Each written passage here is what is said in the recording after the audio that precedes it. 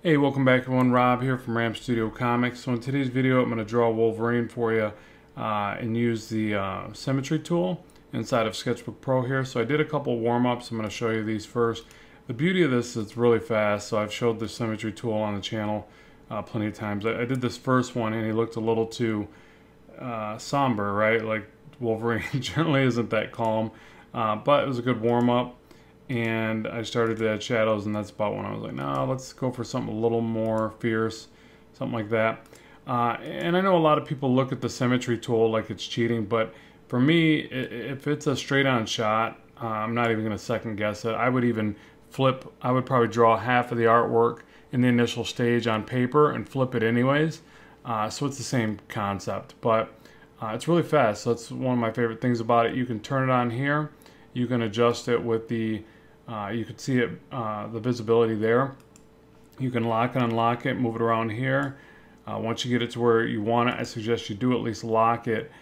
Sometimes I'll take the visibility off, but I'm going to leave it on for the start. And so like anything else, I'm going to start with an initial sketch. And I'm first just going to get in, for a downward facing shot, I generally will go for like the inside plane change, or I've been doing this lately, I guess. The inside plane change of the face, the downward slope of the eyes, something like that. But I'm kind of picturing the cheekbones and the way it connects down to the chin. I feel like this is important for me to get that into place first, because if I don't, I seem to always try to squish the face in there. I am going to purposely bring the eyes up a little higher. Now generally when you draw a face on a downward tilt, the eyes are pretty low, but if the mouth is open, you got to perceive that the jaw is dropping down, right, pivoting off the the point below the ear there. So I need to play around with this, but I can move all this around. But one of the things that's really nice about this is just the ability to draw so much quicker because it's drawn that other side. And a lot of times when I'm drawing this way, I'll even go back and forth from side to side, and I'll even retrace my own lines a little bit, so that I feel like I'm getting a little bit of practice of a feeling of symmetry, because I just have a really tough time with exact symmetry.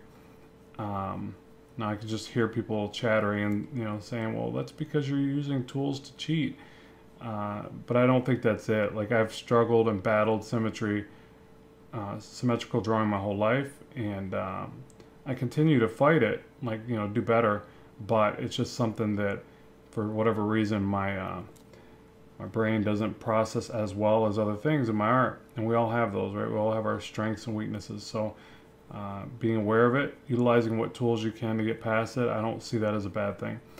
But also making the time to practice and strengthen it, so that we're not too entirely dependent on the tools. So what I'm going to do here is just kind of chisel out the nose a little bit. I'm trying to get this right before I go too far into it.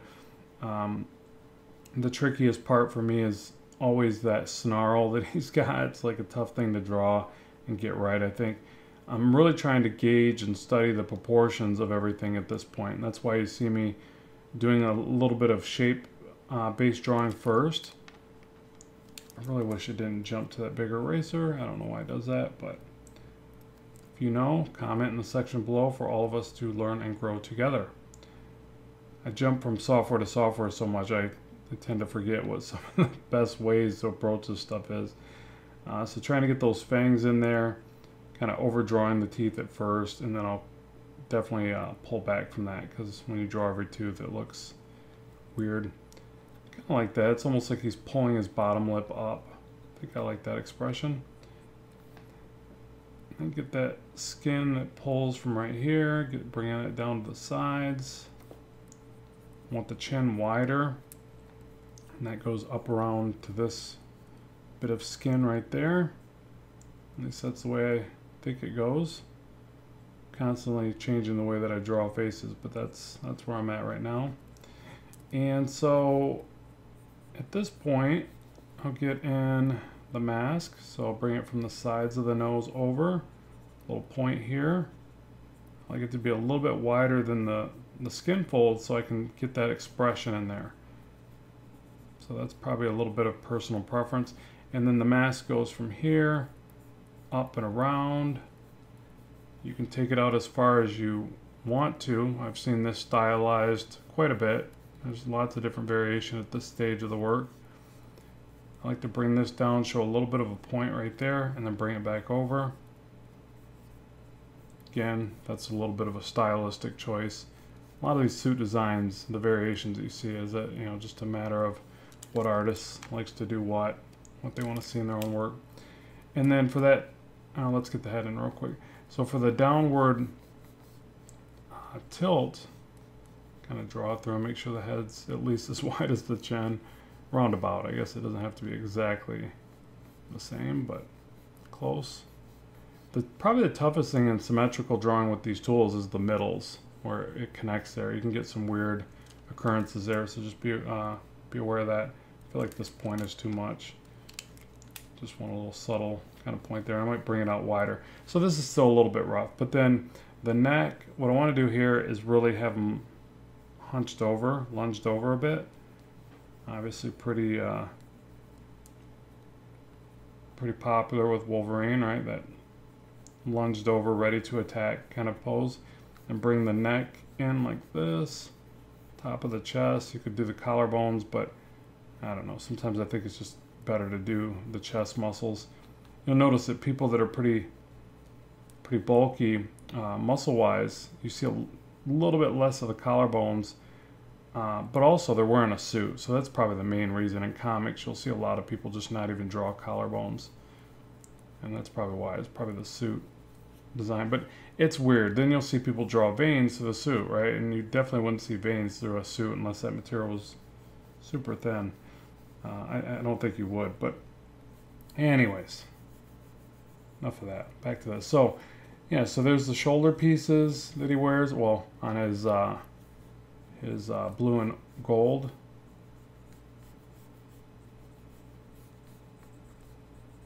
Okay, so something like that.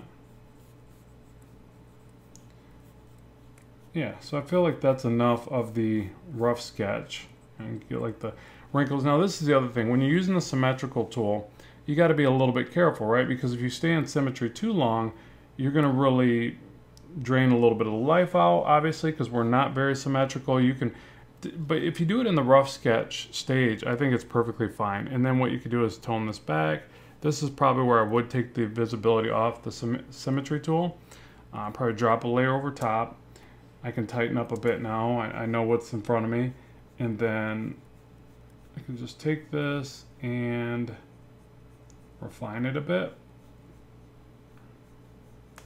Now I'm always torn when drawing Wolverine as to whether or not to show the wrinkles right here for the eyebrow, the top eyelid, bottom eyelid. It seems like more often than not you'll see artists just fill it in, and I think that does make them look a bit more fierce, and it does coincide with the downward tilt of the head. So I'm just going to go with that. Not to mention it is easier, but I can always go back with a little bit of whiteout, which obviously is not whiteout because I'm using digital tools, but same concept. And I can draw on with white and bring back some of those details. So for now, I'm just going to block that right in. And even with shadows, I don't want to be too symmetrical with the shadows. Now, obviously, I'm still working in symmetry here, but I'm just getting in areas that I feel like would be have some base kind of symmetry to them. But then I'll jump out of symmetry and refine stuff. I feel like that's too thin right there, but let's see. Let's just put it into place for now. Remember too, you can start pretty thin with your lines. And even if your lines are a little bit off, you don't have to worry too much about it, because if they're thin, you can kind of push them back and forth, not a big deal. Get a little bit of curve around that chin right there. I think that'll make it look more dimensional.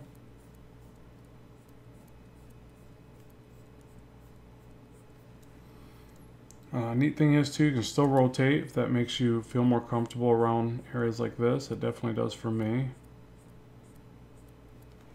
I'd also avoid line weight at this stage as well, because you're going to push in that feeling of, or it's going to make it very evident that you were drawing in symmetry.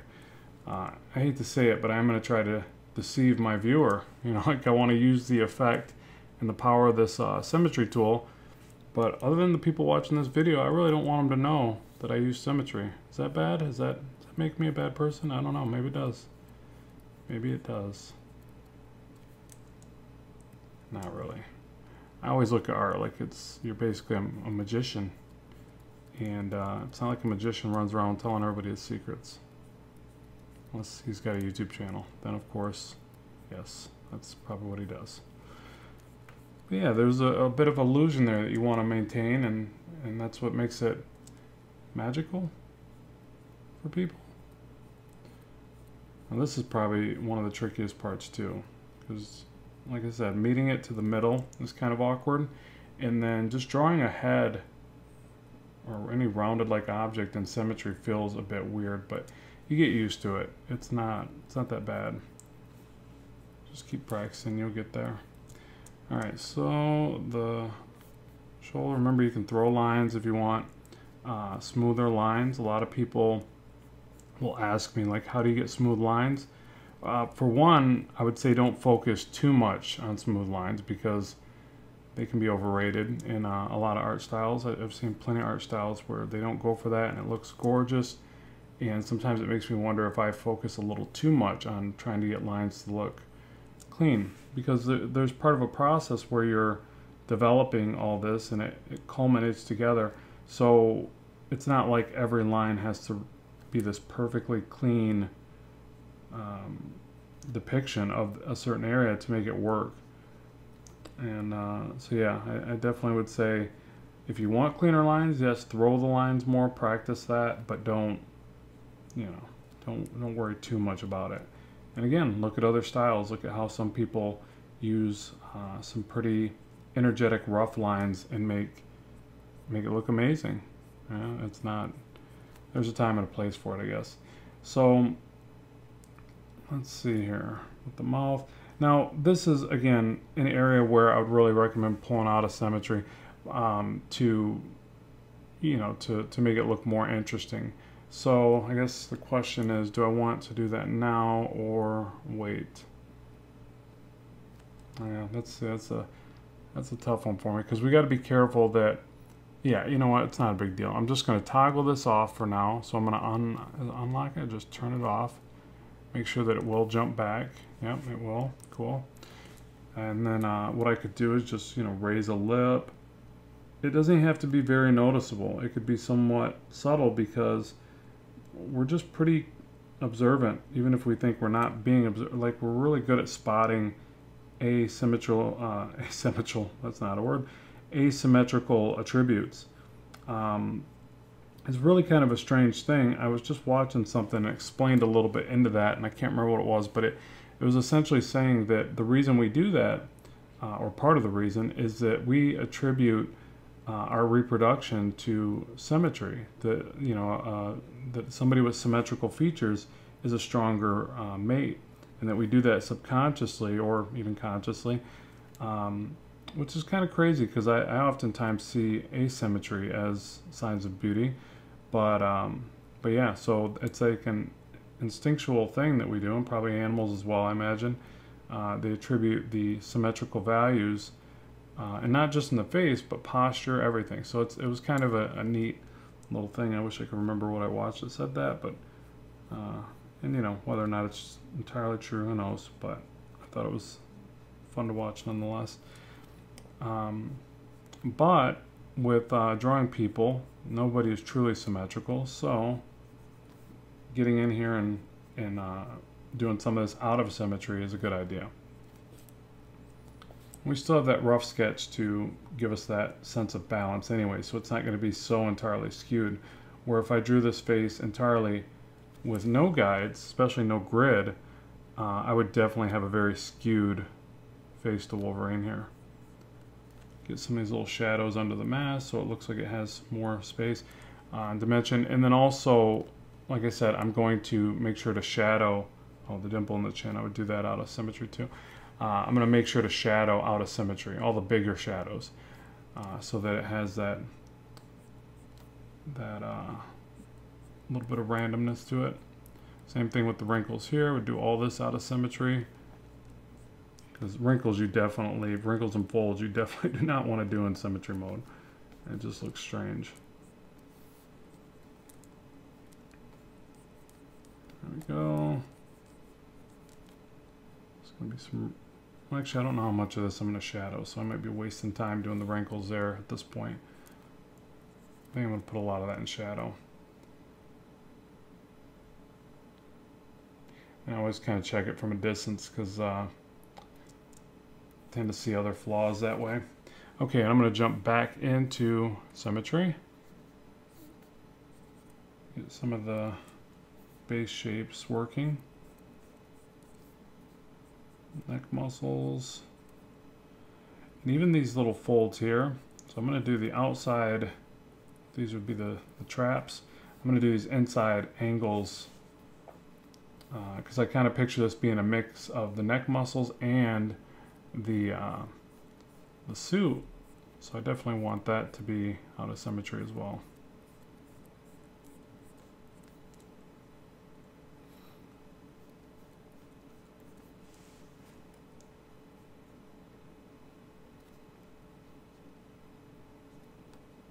Trying to figure out how I want to light this as well. Oh, and then we've got these seam lines, which those could definitely be pretty symmetrical. I guess you could go either way with these, right? You could say, well, how good was his seamstress? Who made this costume? Who does make all these costumes? That's what I want to know. They can't all be making them. I'll admit, that was one of my beefs with Spider-Man. Like, especially the movie, like it, or I guess it got it from the comic, but he's making his costume and it just like comes out amazing. And that was a bit far-fetched. I mean, I can buy into the whole powers of a spider from the radioactive bite. That makes sense. But making your own costume and it looking stunning on the first couple tries, no, not happening. Okay, so there's that. And then, you know, what I would do from here is just start to shadow. Obviously, the stippling for his face would be out of symmetry, things like that. And like I said, I'd take it out of symmetry here, and I would do this kind of zigzagging back and forth for these areas. You know, obviously veins would be out of symmetry, things like that. The kind of chromey-like effect that he has on his armor, that would definitely be more organic, randomized.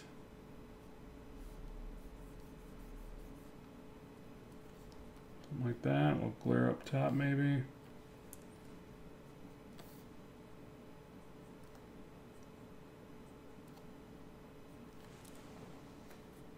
Move this over.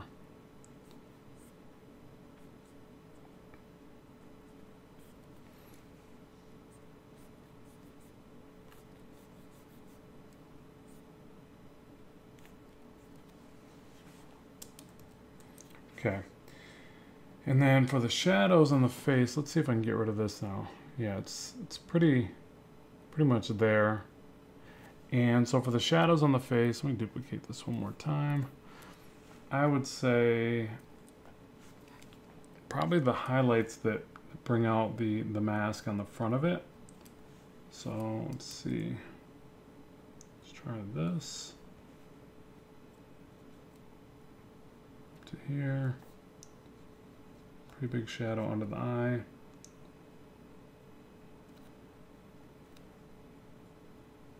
Something like that. And then maybe a little off the side of the nose, the nostril. I'm trying to fill in these lines as well so that I can fill this in quicker. Maybe a little bit of a line off the cheek here. Actually, I can fill that back in with white, so I'll do that. And then I need to make sure all this is connected.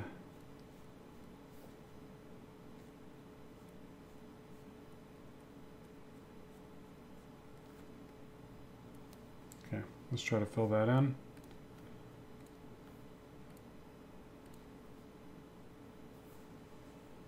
Yeah, I kind of like that. Okay, so now other side, And so I'm kind of picturing that the light's hitting more on the front of the face, but then I don't want these, again, like I mentioned, I don't want these to be symmetrical, so I'm going to shift it a little bit, but I do want the lights kind of on the front. It's really just easier, I guess, but using some angles here to like get that in there. But I will admit that I oftentimes do go a little too symmetrical with the way that I do this, and I really have to break that habit. And I'm basically doing that, and then I'm wondering if I can get like a little light source on one side of this. I don't know, the cowl, I don't know what this is called, his mask anyways. Let's just start here though. So are all these connected? You know, because the other thing is this, is I can, nope, not filled. Oh no, whoopsie. Is that side? Neither side, goodness. Mr. Rake. Yeah, that happens every now and then, folks. And then so what I'll do is I'll start drawing lines through the middle, which makes it a little more confusing to look at. Let me tighten up on this a little bit. See if I can see where I'm messing up here. Here's fine, there's fine, there's fine, there's not. It's like a Where's Waldo. You guys are probably seeing it, right? Like, dude, there's an opening right there. Why don't you see it? I'll tell you why, because my eyes are starting to go bad. Lovely. Time for a new script already. Okay, so let's just draw a line right through here. Fill it. Oh, that time I got it. And then you end up with this weird little artifact that you got to go back and clean up. So be careful. And, oh, I got one right here where I put that other line. Okay, so now, yeah, I think I like the glares on the front like that. It's just kind of typical, right? And then I've got to fill in this back area, which I want some kind of line break there. Let me kind of test it out. I'll draw in a line break right here. Test it on this side, see if I like it before I do the other side. Yeah, I think it kind of needs that, because if not, it blends together too much. So same thing, add that over here.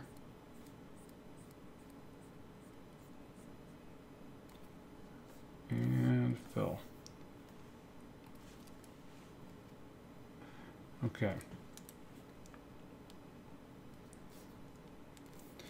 And then you can just hold Alt, grab the background, the white, and then just jump in here with the white, do all sorts of neat little things. And again, this kind of covers your tracks. This bit of rendering will make it start to look less symmetrical because you are drawing out a symmetry, right? So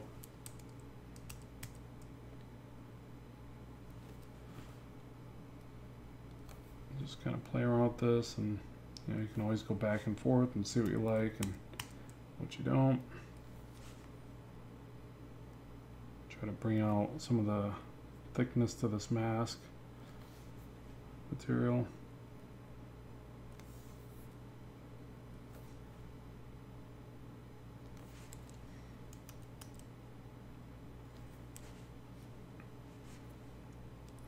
Okay, so let's get some of the other shadows in first. So he's starting to pull together though. And while I'm here at the section, I'll get the line weight on the noggin. So I really need to beef up the line weight here. Okay, so I'm going to kick this into time lapse just because the whole process took like an hour, so I don't want to bore you with everything in real time. But again, the Symmetry tool can be really helpful for things like this. Character development sheets, I would definitely use it. So a lot of times those are forward-facing, not always, but any of your forward-facing shots, I would definitely recommend it. I think it just helps out dramatically. And so from this point forward, I'm pretty much working entirely out of Symmetry because I want there to be a lot of variation. Like I said before, I want to kind of cover my tracks. And definitely with rendering, you don't want rendering to be symmetrical, or maybe you do. I wouldn't want to see that in my own work. I do want it to look like it was drawn without the tool as much as possible. And then the other thing is I typically render more clean than I did in this one, but I purposely started to render a bit more sporadic and less clean. I was just looking at the artwork and I felt like it looked overly digital, and so by being a little bit more careless with my line making and a little bit more sporadic, I can get a little bit more of a visceral and gritty kind of feel, which I think is important for a character like Wolverine anyways. You know, like that's one of the things that makes him look neat, is that he has a real visceral and kind of you know, crazy kind of vibe to the work. And I just started to think about styles that I like that do that, where they get very a lot of scratchy lines. You know, even like how you do the grunge and the stubble on his face, right? It's very gritty looking and sporadic. So you can really have a lot of fun with that with a character like this.